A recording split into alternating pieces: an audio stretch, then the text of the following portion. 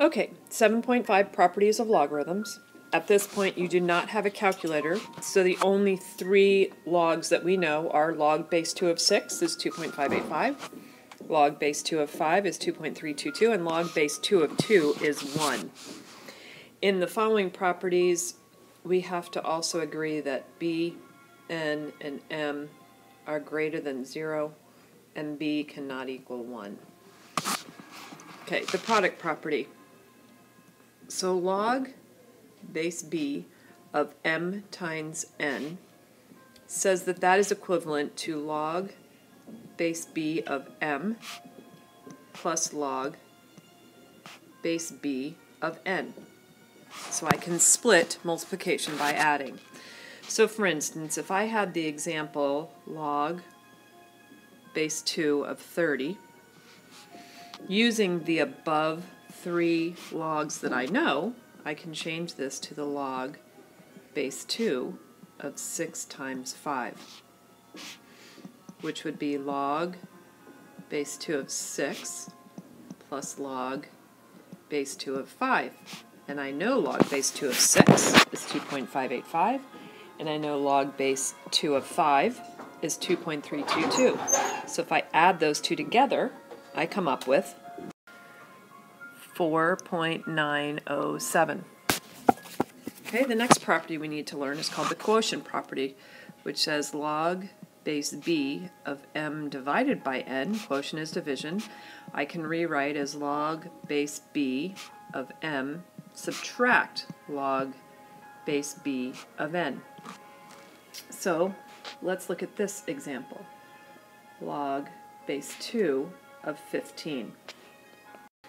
I can rewrite this as log base 2 of 30 divided by 2, which I know would be log base 2 of 30 minus log base 2 of 2. Well, in the previous example, we found out that log base 2 of 30 is 4.907. If I subtract 1, which is what log base 2 of 2 is, I get not 2, I get 3.907.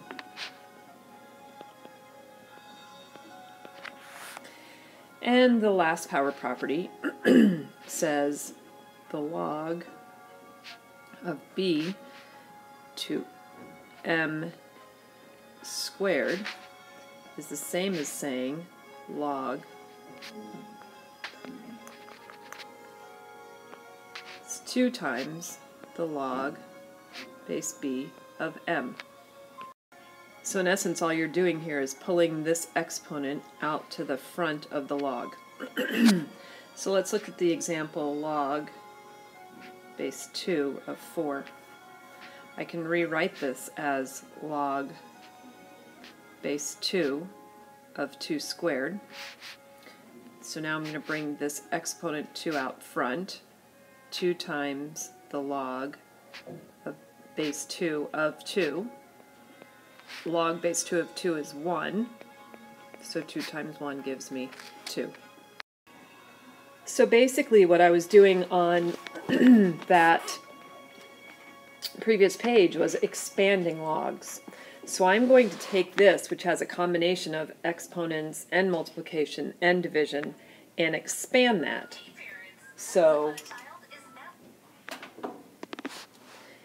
this is going to be, the first thing I'm going to do is I'm going to expand this. I'm going to split apart the division using the subtraction. So I'm going to get log base 7 of 3x squared subtract log base 7 of 2y.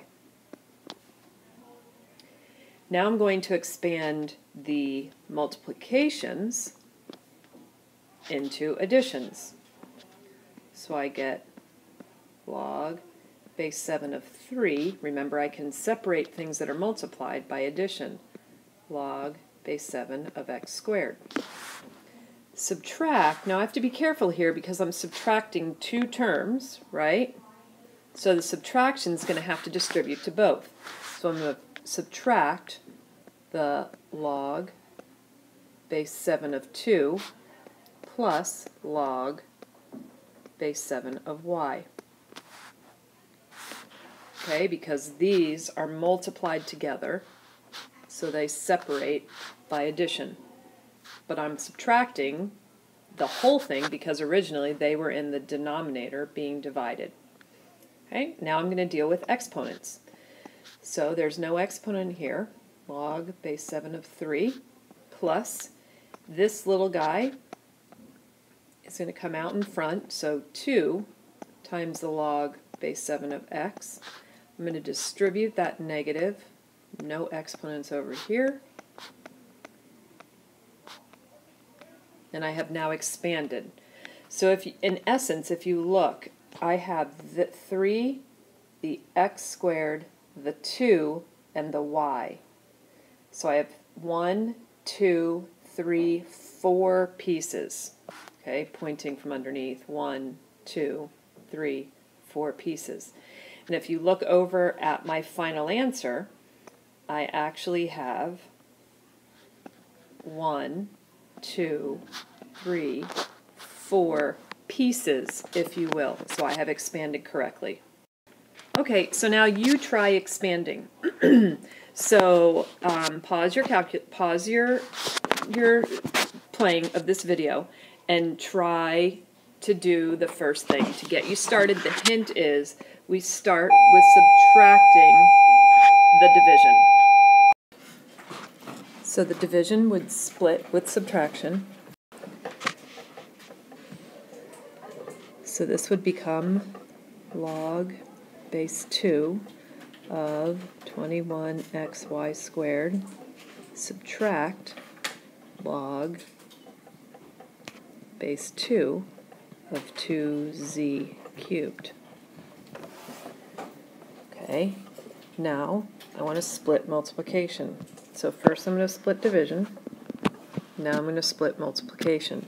So these three are multiplied together, so I'm going to split them. And they are expanded by adding them together.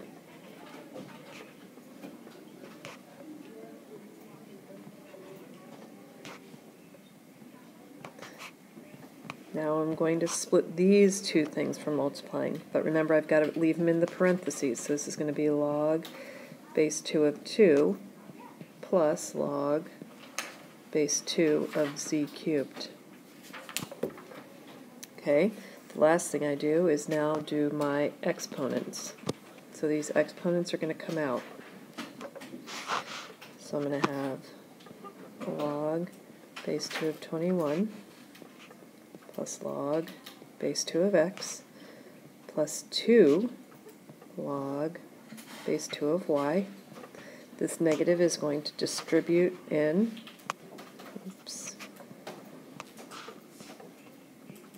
these two terms. So minus log base 2 of 2 minus, and this exponent is going to come out to the front.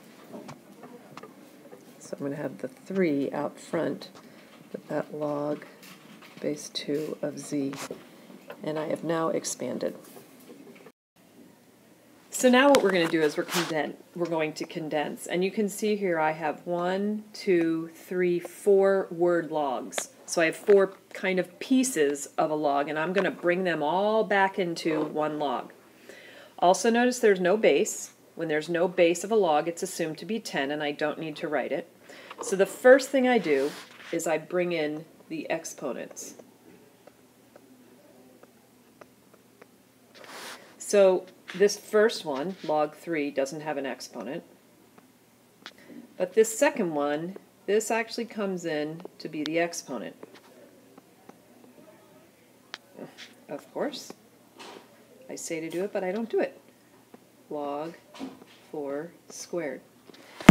Now, in this next part, I want you to notice that these have a negative, and I'm going to factor that negative out, and inside I'm going to get log 5 because there's no exponent, plus, okay, so negative times the negative here will give me a positive, Okay, positive times the negative gives me my negative. This little 3 is going to come in here as the exponent.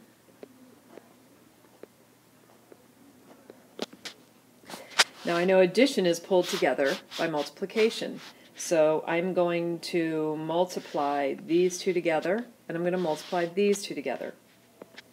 I get log 3 times 4 squared is 16 times 3, which is 48. So this is log of 48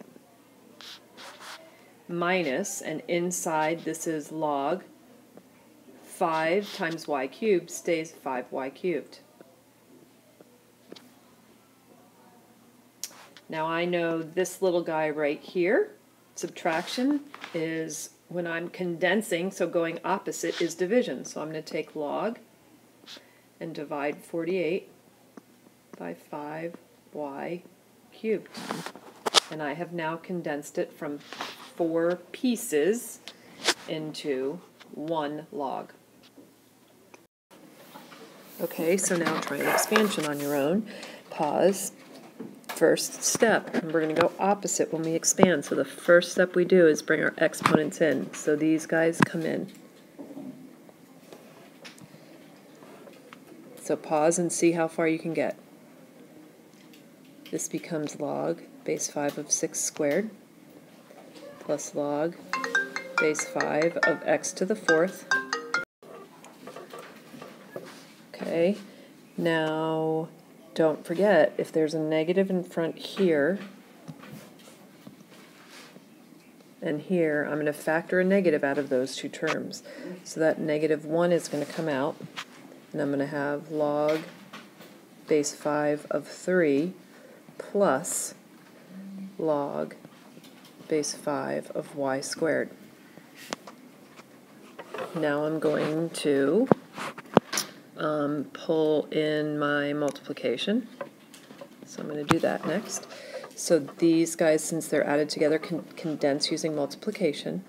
So log base 5, 6 squared times x to the 4th minus log,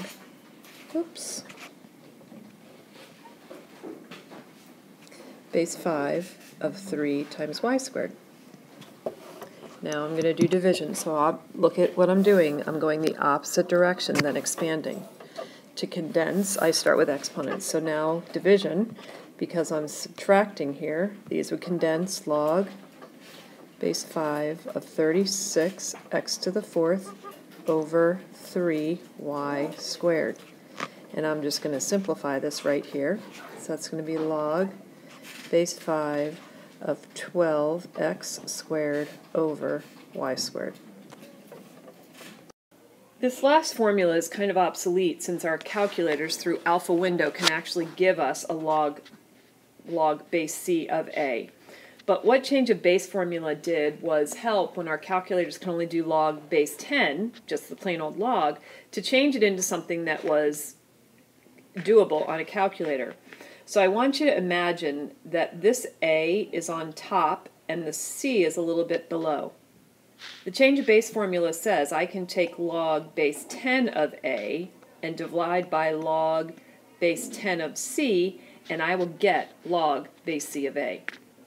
So in other words, if I have log base 7 of 2, I can take log, the 2 is higher, so the log base 10 of 2 goes on top. This 2 is higher, this 7 is actually low, so it goes on the bottom, log base 7.